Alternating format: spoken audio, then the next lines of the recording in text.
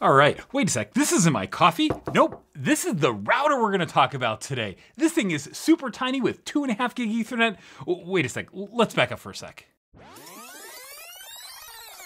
Hey guys, this is Patrick from STH, and this is one that I've been so excited to show you. I first heard about this, I guess, months ago. We got one, we've been testing it for a while, and this thing is absolutely cool, although there's definitely a catch to it. This little tiny box here is called the iKoolCore R1. And inside, we get a quad-core processor, we get a removable and upgradable NVMe SSD, and we also get 4 network ports, which you can see here. These 4 network ports are not just the run-of-the-mill 1 gigabit ports. Oh no, this is a quad 2.5 gig Ethernet router. And just to give you some sense of how small this thing is, I put it next to some of the other quad 2.5 and 2.5 gig Ethernet quad-core Intel nodes that we reviewed and have talked about before. You can see those videos, also the Mac Mini. Now, just for another sense of size comparison, this is the R86S that we reviewed previously. You can find a video on that, super awesome. But I do want to show you just the size. I mean, this thing absolutely is way smaller than the Go-In R86S. And comparing it to something like a 1 liter PC, I mean, this is way smaller than our Project Tiny Mini Micro PCs. And just measurement wise, this is a 7.5 by 7.5 centimeter square. And then the height of it is 4.8 centimeters or just under 1.9 inches. Game plan for today, we are gonna check out the hardware. We're gonna get inside, see what makes this thing work. Then we're gonna talk about performance, power consumption, noise. We're also gonna do OS testing because I know a lot of people are gonna wanna know, what can you actually run on this thing and what doesn't run on this thing. And then I wanna get to my key lessons learned. And I just wanna say thank you to our STH YouTube members for helping sponsor this video. We were able to go buy an SSD that we could go and swap into this just to go try that out because of your support. So thank you, and if you want to join, you can always click that link down below. With that, let's get to the hardware. Okay, so let's take a quick look at this unit. Both of these ports are USB 3.2 Gen 1, so they're 5 gigabit per second ports, but at least you get 2 of them on the front of the system. On the one side, you get a label. On the other side, you get the other USB port, which is a Type-C port. And then you get a TF, which is basically like a micro SD card slot right here. And I just want to point out that means we have a total of 3 USB ports. And one of my big things that I really wanted to see on the Go-In R86S was a 3rd USB port. So this kind of answers that need. But let's get to the super exciting side.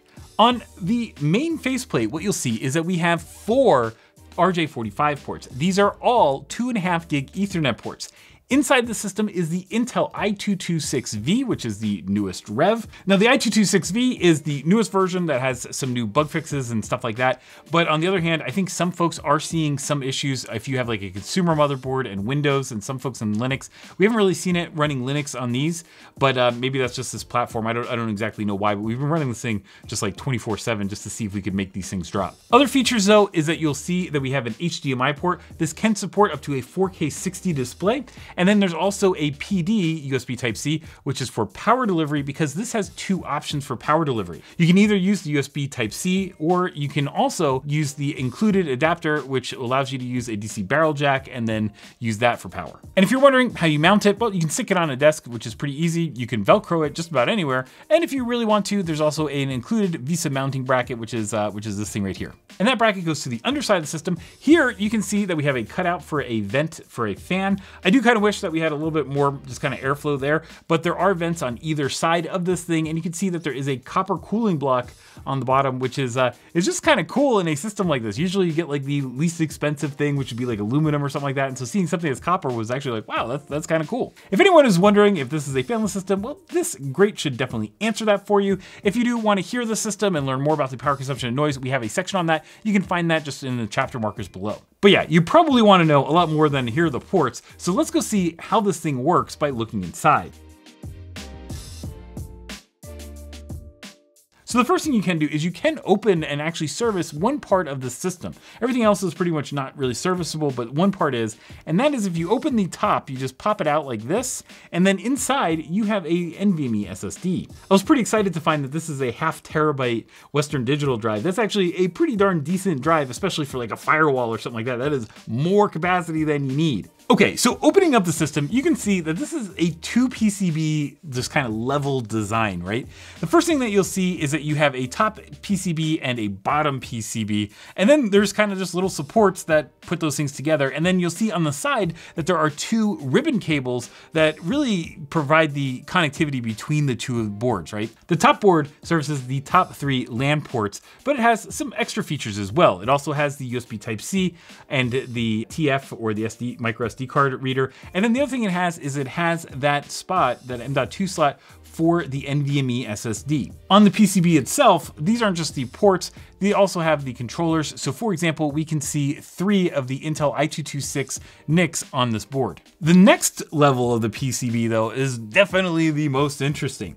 So this level has 1 i226 NIC, and then there are a couple other things that are on here that I think folks are gonna really like, right? So the first thing is that there is the HDMI port, and there's also the USB power input there, but the vast majority of this bottom part is really dedicated to things like the memory and also the Intel processor. So the memory on these is soldered, so you can't upgrade the memory, which is, frankly, a little bit of a bummer. I know a lot of folks would rather have SODIMMs, but when you see how much space is taken up by the memory, I think it makes a lot of sense. So the memory options in this are that you can either get the 8 gig or the 16 gig option. Of course, we have the 16 gig option because we have like the fanciest configuration you can get. But this memory is dual channel LPDDR4 memory, so that is kind of nice that you do get a little bit more performance than if you did have SODIMMs. Now the memory, again, is not SODIMM memory, it's LPDDR memory, and so that's soldered instead of being replaceable, and that's just what it is. So the idea is that you're only really servicing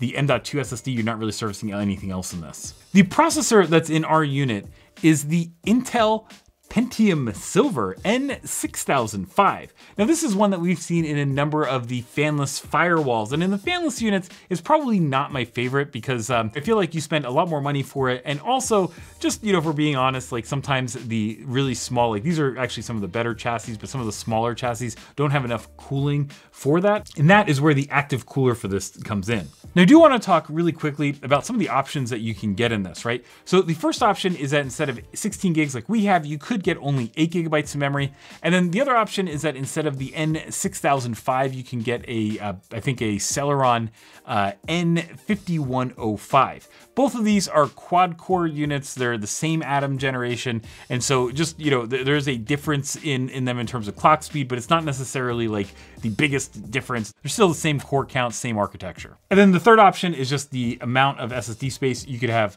just a diskless one, you could have a 128 gig, and I think they also offer a 512, which that's what this is. Okay, so that was super cool, but let's talk about the performance of this real quick.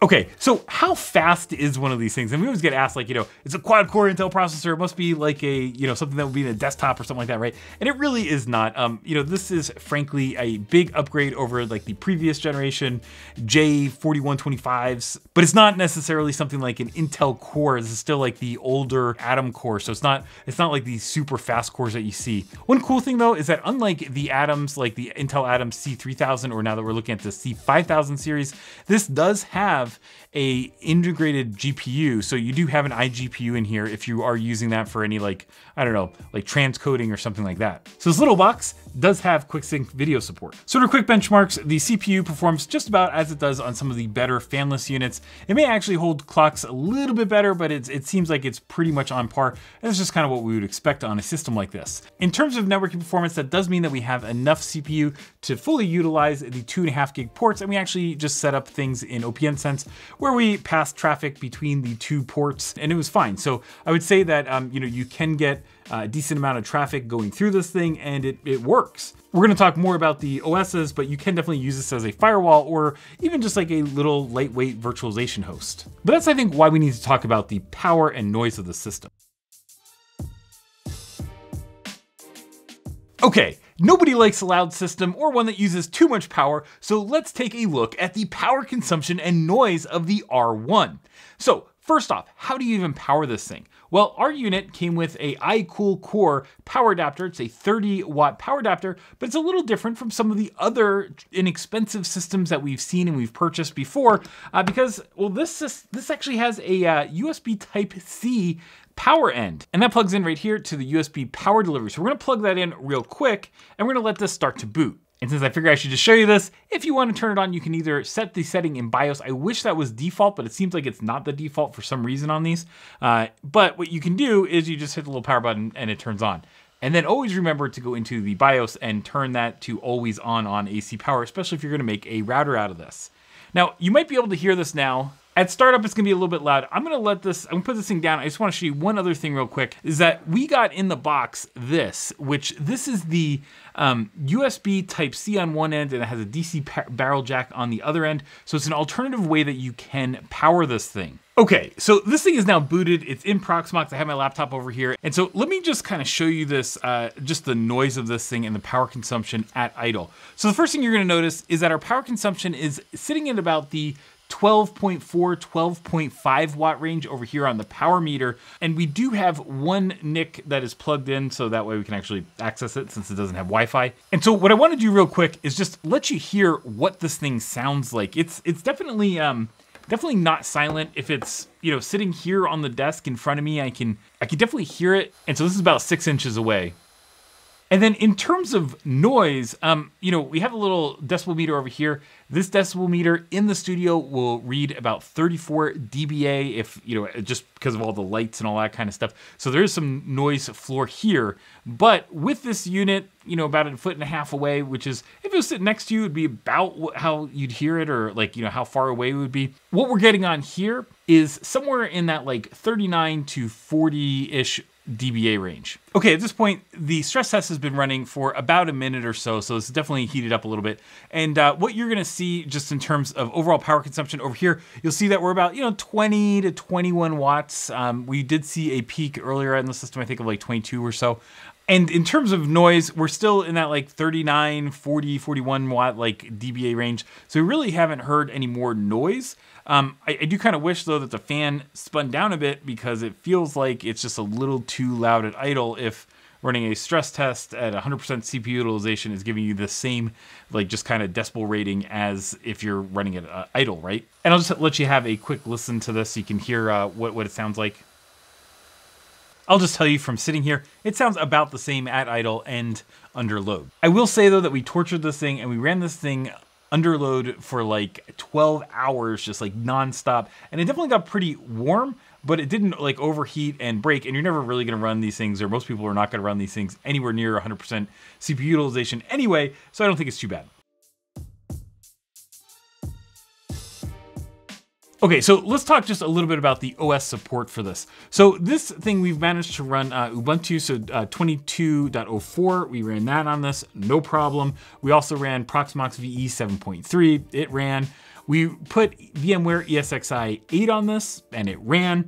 We also put OPNsense, and it ran out of the box. Windows will require a NIC driver, so you're gonna have to go download that, and then you know, when it says it can't find a NIC, you're gonna have to like go and put that in. I don't think many people are gonna put Windows on it, but I guess, you know, there are people that will put Windows on anything, and so it's an x86 processor at the end of the day. There are a lot of people that are also gonna want to do pfSense. The challenge with this and pfSense is that the NICs in the current pfSense 2.6 are not supported, because the Intel i226 is not supported in pfSense. There are development releases that you can use, or you can go to pfSense Plus. I wish that this supported pfSense, but on the flip side, I also kind of wish that pfSense just came out with their new version with the i226 support, so that way pfSense would support this box. So overall, that is a great roster of OSs that this thing supports just out of the box. I mean, you do have to have drivers, which is pretty easy if you want to go run some OSs, and you may have to use different versions or newer versions because these are the newer NICs. But at the same time, this is an Intel x86 processor, so almost anything runs on it. That's a big difference compared to a lot of the like ARM-based SBCs, where sometimes, you know, you might be able to get Linux, but other things you're not going to be able to get working. And this is a big difference on a little platform like this.